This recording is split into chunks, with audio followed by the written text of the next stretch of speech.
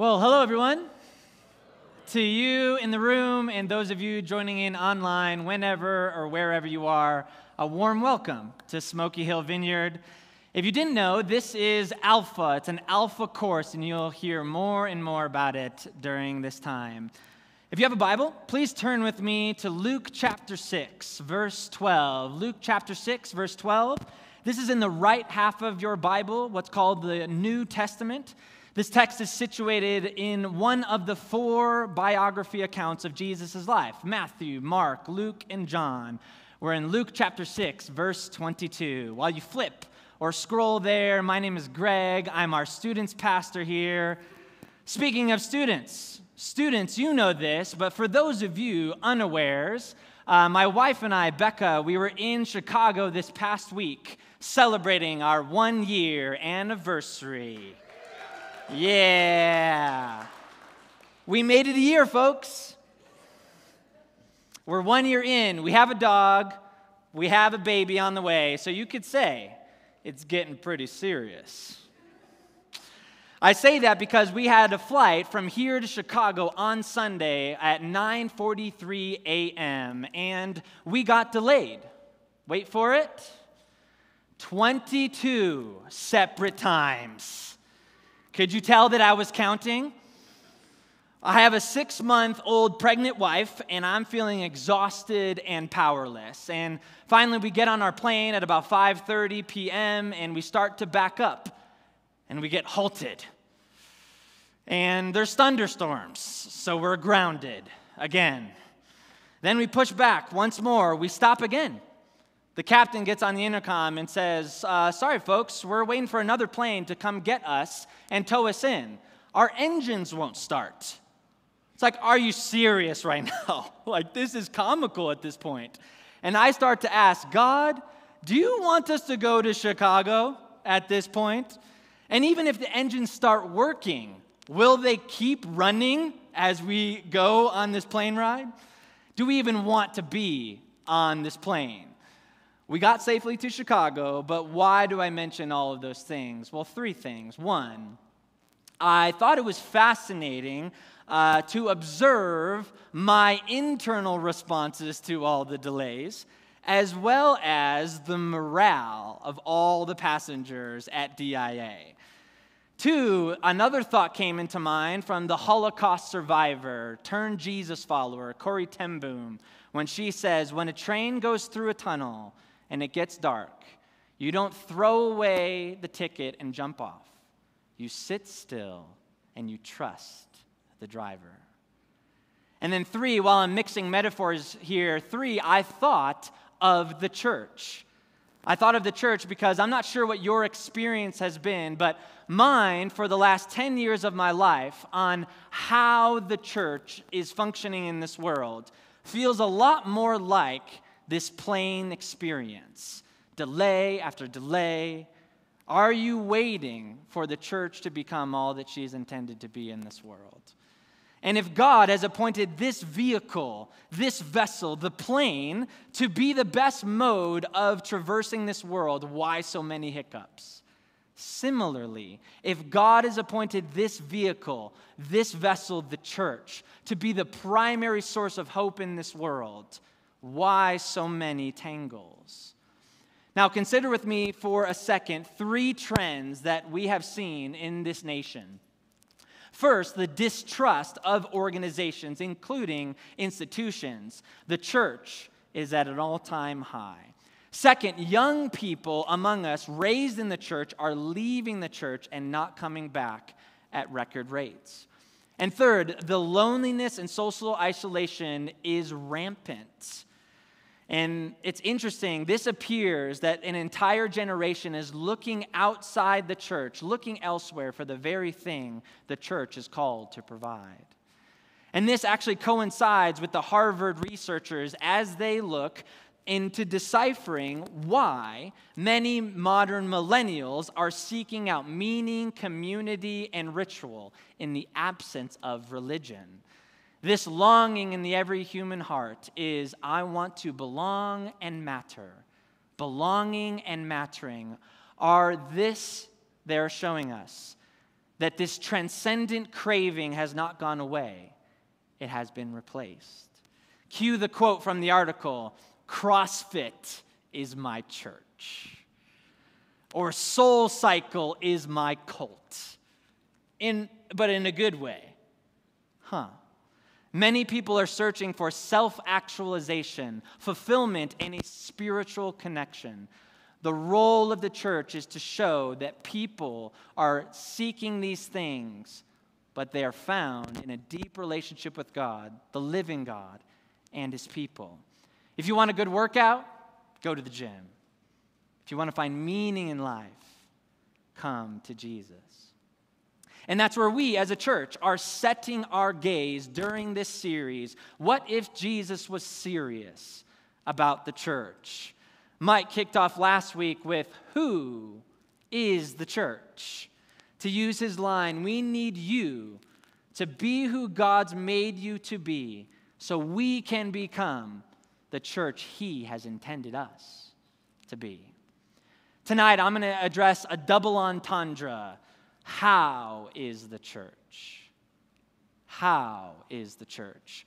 The first job of any leader is to define reality as it is. So how is the church?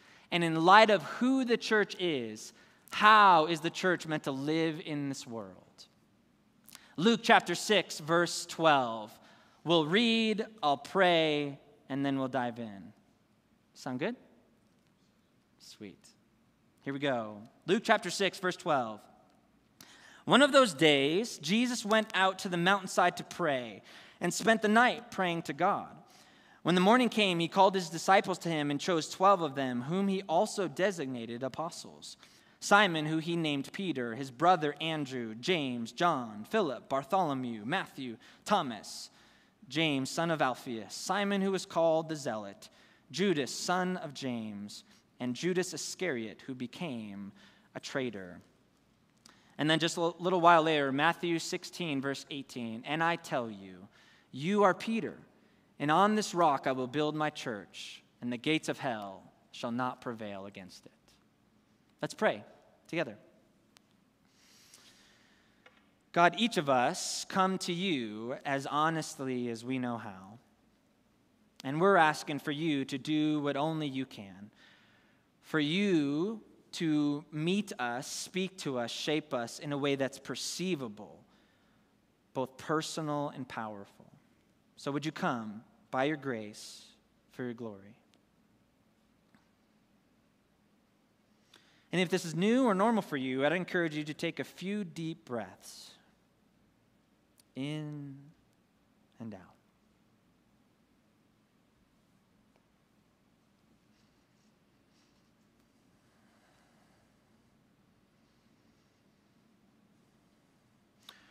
Well, Holy Spirit, we trust that you're going to produce what you want to produce in us, so we might partner with you in what you're doing in this world.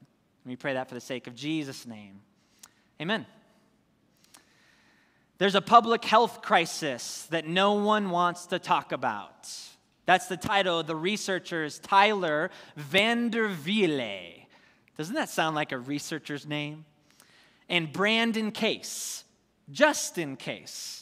They tell us that something about the communal religious experience seems to matter. Something powerful takes place there and here that enhances our health and our well-being. Get this, they say it is very different than those that pursue a solitary spirituality. The recent research has shown a reduced health risk for regular church attenders versus no attenders. Look with me. 29% have a reduced risk of depression. 33% chance reduced of risk of death. 33% reduced risk of adolescents illegally using drugs. 50% reduced risk of divorce. And 84% reduced risk of suicide. So as of 2021, the church, in all its foibles and tangles, has done something for human flourishing.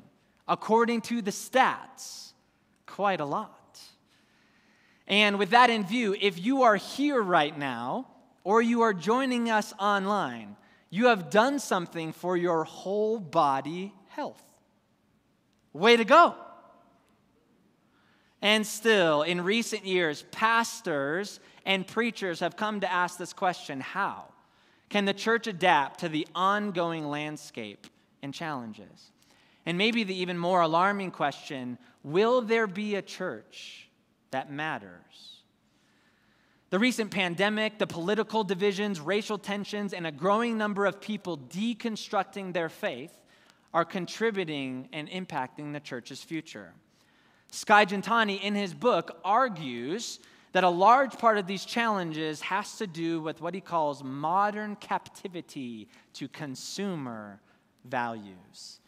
He says, rather than an event, a building or an institution, the New Testament calls the church to be a community living in communion with God for the sake of others in the world. Likewise, in chapter 5 of What If Jesus Was Serious, then our goal should be more than just attending church. Look closely at Skye's words here. Just as it is possible to attend school and not be educated, parents and students, you feel this, it is entirely possible to go to church and not be living in communion with Christ, especially when the church is defined institutionally rather than communally.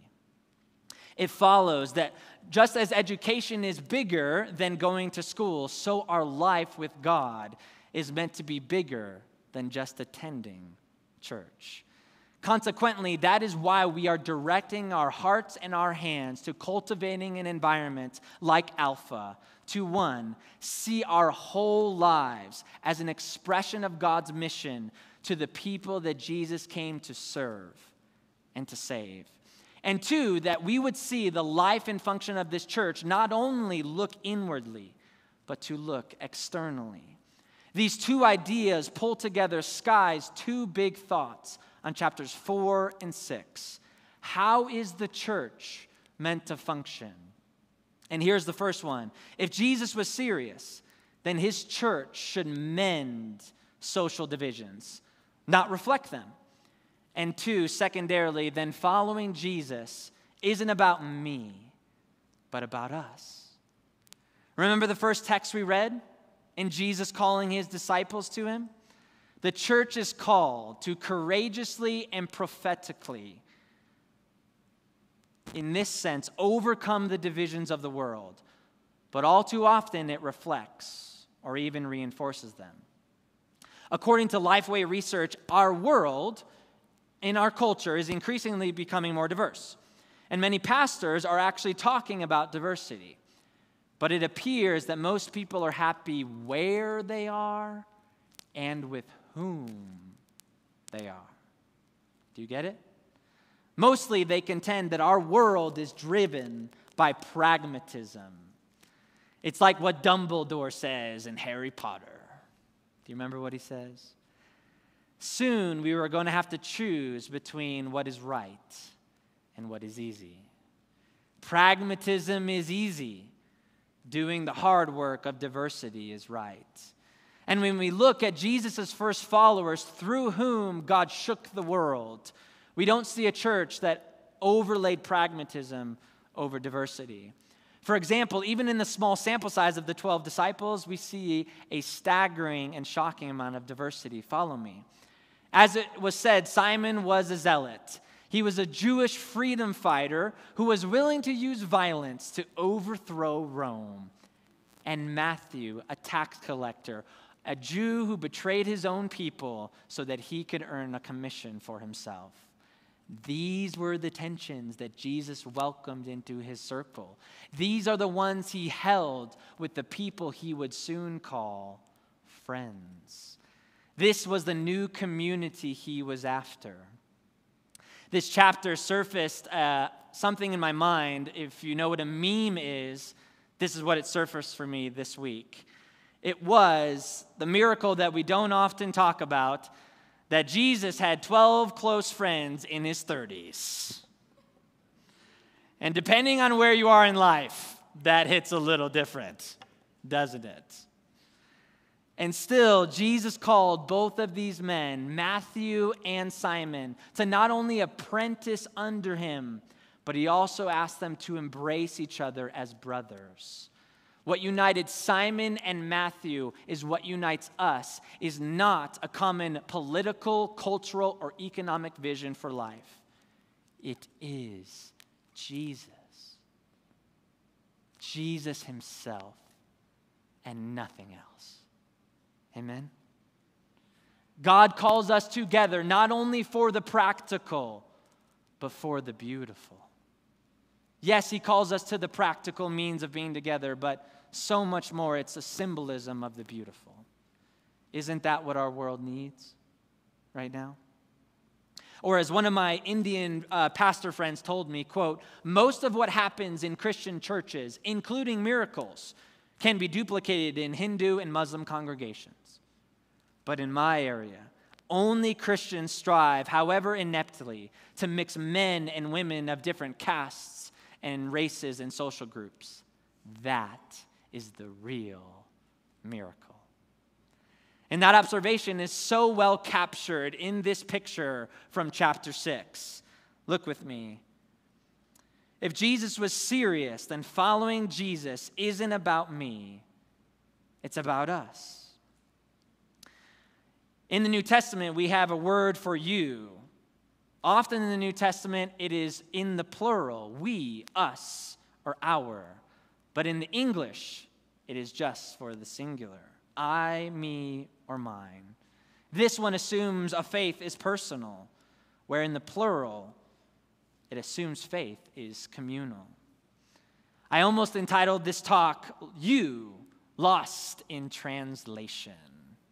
Can you see how I got there with that? Sky's words are fitting here. Look closely. A significant amount of the Bible's teaching makes little sense or can be dangerously misapplied if divorced from the communal vision of faith.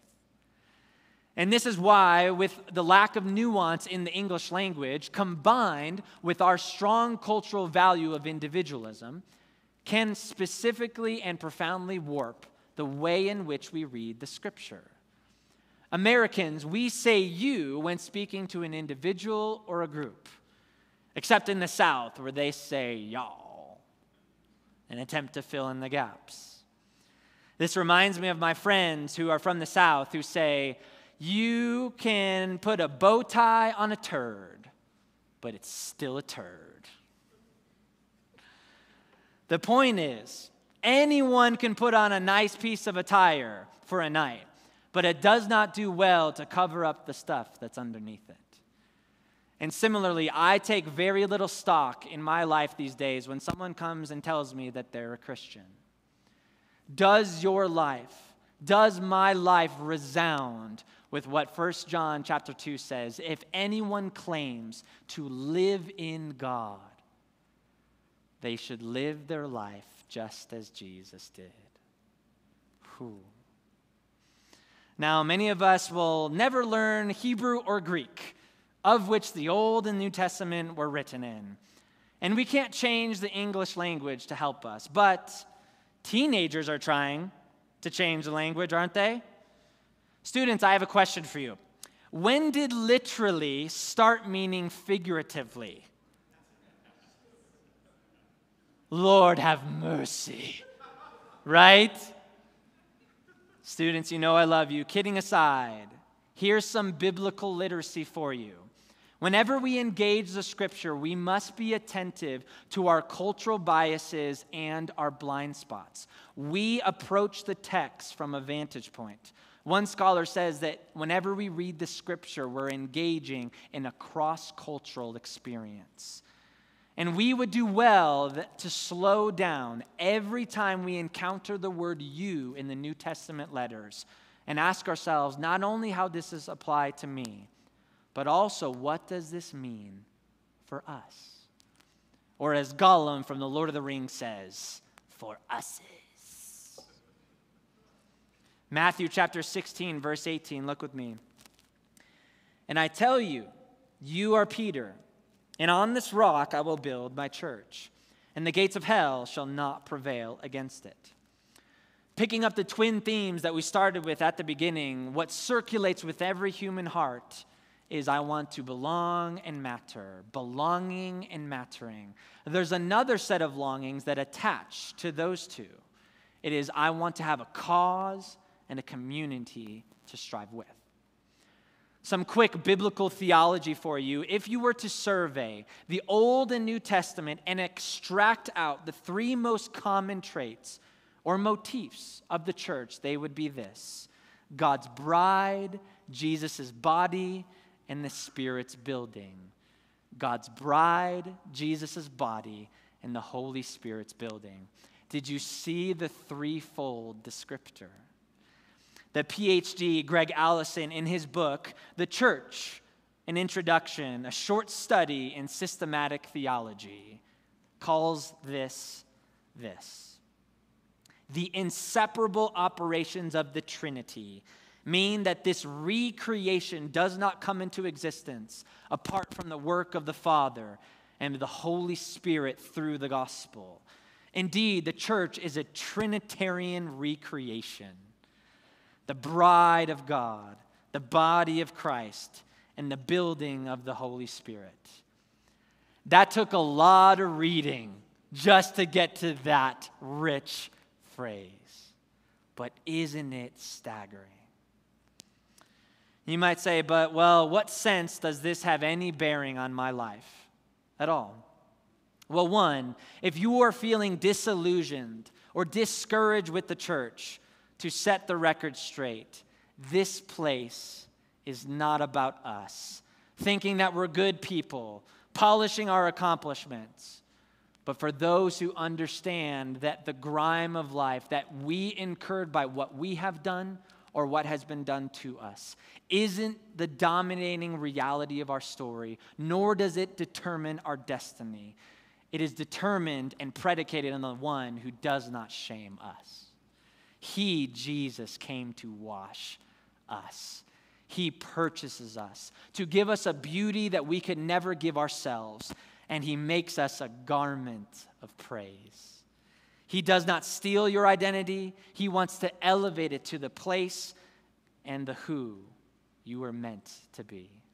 That existential cry that you and I have for belonging, mattering, and meaning are found in the Son of God who initiated for you and I and sacrificed for us, who comes to you and I with holy love like he did Peter in that moment. In one sense, he's saying to Peter, you are acknowledging me as the Christ. Peter, you're the rock. And not too long after that, he says to Peter, get behind me, Satan. What's going on with that? It's not you who are listening to me. It's not you, Peter, who are evil, but what's behind you that has twisted pursuits. Jesus says you have in mind the things of humans, but not the things of heaven. Eyes here.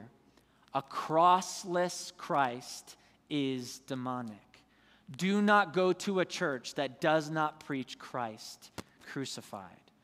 Jesus would not have it with Peter, nor will he have it with us.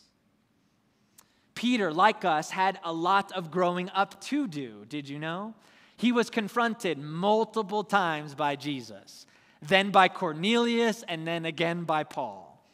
He could not have done it without others. Can I share with you a verse that has been rewiring the circuitry of my heart for the last number of years? Do you want to see it? Romans 15, look with me. Accept one another, then as Christ accepted you, in order to bring praise to God. For I tell you that Christ has become a servant of the Jews on behalf of God's truth, so that the promises made to the patriarchs might be confirmed. And moreover, that the Gentiles, us, might glorify God for his mercy. Did you catch it? Accept one another as Christ accepted you. Man, I do not do that well. Do you? What's the crux of it? This is why I cannot do faith alone. This is why you cannot do faith alone. Following Jesus is not a solo sport. I cannot become I am all meant to be in Christ without you. And you are not able to become all that you're meant to be in Christ without me. And we together cannot become all that we're meant to be in Christ without each other. Do you see it? And this is where Sky lands in chapter 7.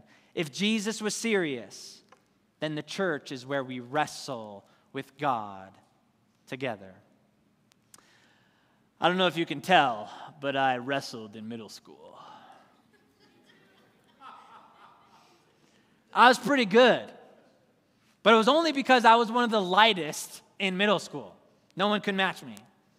But man, did I need to learn the moves of how to wrestle. Well, some of us wrestle in sports. Some of us wrestle in life. And what's more is many of us wrestle with questions associated with living this life. What will I wear today? Who are my friends right now? And how do I alleviate this nagging feeling of blank in my life? Each of us, to the degree that we are honest, have asked, what if everything in life is really just meaningless? This is one of the struggles of faith. Is there a God-directed arc to this universe, a purpose beyond what I can see right now? Or is this arc just an illusion? A cosmos ruled by an unsympathetic God with an unbending line perpetually leaning towards chaos. As we face these trials and triumphs of life, we will all contend with these questions in our innermost being, whether believer or unbeliever, Christian or atheists. Now, doubt does not disqualify you. Being a Christian means we have shifted the focus of our struggle. As Eugene Peterson says, believers argue with God. Skeptics argue with each other. Now, I think Peterson was half right. All of us have a mixture of both believer and skeptic in us. That is why we have a biblical companion of the person Jacob to locate us in the story. In the Old Testament, Jacob was a flawed man, full of faith, doubts, and fears, and this directed his insecurities, which led him to seek to control by manipulating others. Does it sound like anyone you know? Don't point at them right now, okay? Jeez. Jacob, he lied. He cheated. He stole his brother's birthright. One night, Jacob encountered God in the form of a man. Jacob wrestled with the Lord all night, trying to force God to bless him and alleviate his fears. Eventually, Jacob surrenders his attempt to take God's blessing, and he trusts him instead. Before he wakes up, the Lord gives him a new name, Israel, meaning wrestles with God. Jacob's story personifies our life of faith. We trust him, and then we wrestle and we struggle because we're flawed and fearful. A church, being assembly of believers, is simply put a community that wrestles with God together. It's where we struggle openly with each other and not privately, where questions are asked and sometimes answered. And when there is no answer to be found, the church is where we find comfort, support, resources, and encouragement. And friends, this is the vision of Alpha, to be a safe place where people can bring their doubts and their fears, their reticence and their resistance to the one who sees them, knows them, and loves them. The part we play is invitation to join in a conversation. In this conversation, we allow other people to meet each other in a non-judgmental, hospitable environment. We listen to a talk, and then we get to share our thoughts in a dialogue. It's a one-of-a-kind conversation. In Alpha, it's a series of group conversations that explore the basics of the Christian faith in a non-judgmental, informal, hospitable environment. Would you join us? After running Alpha for the years that I have had in schools, in skate parks, in coffee shops, and churches, I've found that this practice for the church to be the most effective way in reaching this current generation. My favorite guest is the one who shows up arms crossed, argumentative, and cold. And then you start to see the Spirit soften them, pursue them, and then they come to a profession of faith that rewires their entire personhood and their external life too. This is what loving, listening, and inviting does. I'm inspired by our national director, Jay Pathak, when he says this: we don't love our neighbors to convert them. We love our neighbors because we are converted. Let me say that once more. We don't love our neighbors just to convert them. We love our neighbors because we are converted. So, who are you and I inviting? Alpha starts this Wednesday at the Porch, 6:30. Free food, community, faith, and of course, dessert. Returning and ending with our thematic question, how is the church? The recent stats say the church has actually gotten back to pre-COVID numbers. But as we survey the wreckage, what we see a lot was the church was built on celebrity, not raw community. It was built on celebrity, not raw community. And this can make us cynical or humble. The first leads to detachment and more cynicism. The latter leads to humility, and humility flings wide heaven's doors as we experience His power and His presence. Remember the public health crisis data I shared?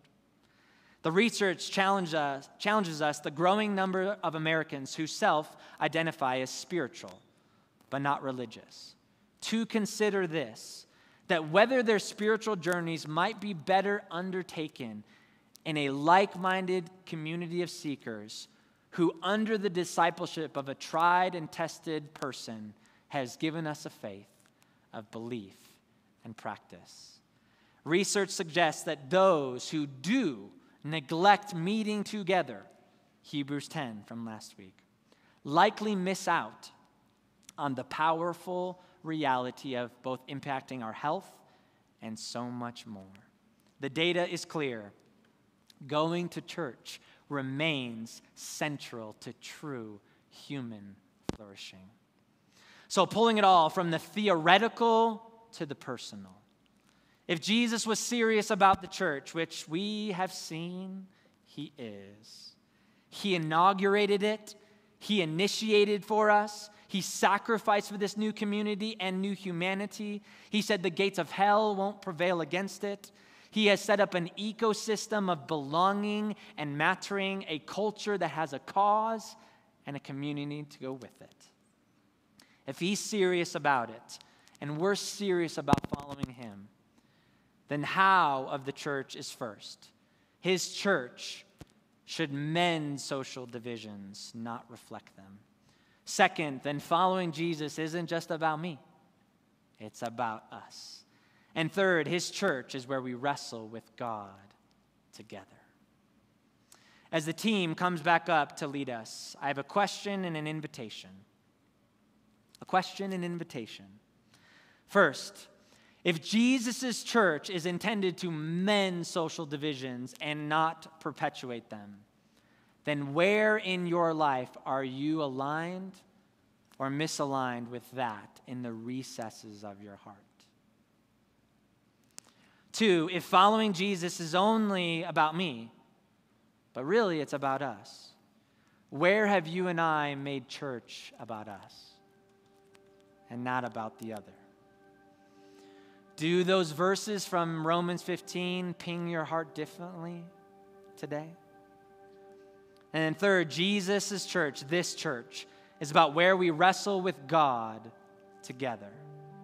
Who is it that needs the invite to the Alpha space? I was just at King Soopers before the service, and they said, "You look familiar." And I invited both of the baristas to Alpha, and they were interested. Cueing the research one last time, your invitation could not only impact someone's eternal life, but their very life here and now in all its flourishing. People come to church for all sorts of reasons, but they stay for just one: friendship. John Wimber, the founder of the Vineyard Church, said that. Those are the questions, the invitation. Come to the Trinity: Father, Son, and Holy Spirit. The one who recreates us into the type of people he destined us to be. The one who reconstructs our hearts so that we might participate in that new humanity he calls in Ephesians 2. That Jesus, in him, he broke down the hostility wall. He has broken enmity in us for others and him, because he gave his life for our life so our life could be a gift to others. The one who reorders our internal world so we can live out Philippians 2 verse 4. Don't look only out to your own interests, but look out to the interests of others. And the one who recreates us to be the inquisitive people who hold space for the most obstinate and most resistant to faith. How is the church? The one directed and animated by Jesus will always be innovative, holding to historic theology, and being so in tune with his presence and its power that we'll do everything short of sin to see people say yes to Jesus as their greatest hope and reality. How is the church? It's the one that mends social division and doesn't perpetuate it. It's the one that thinks about we and not me. It's the one where people can wrestle with faith and God together. Let's sing to the one who wrestled with it all but didn't sin. Let's sing to the one whose grace and renovation reaches as far back as your first wound and as far into the future as we trust him to take us. Let's sing to the one who chose us to take his mission forward. Let's sing to him.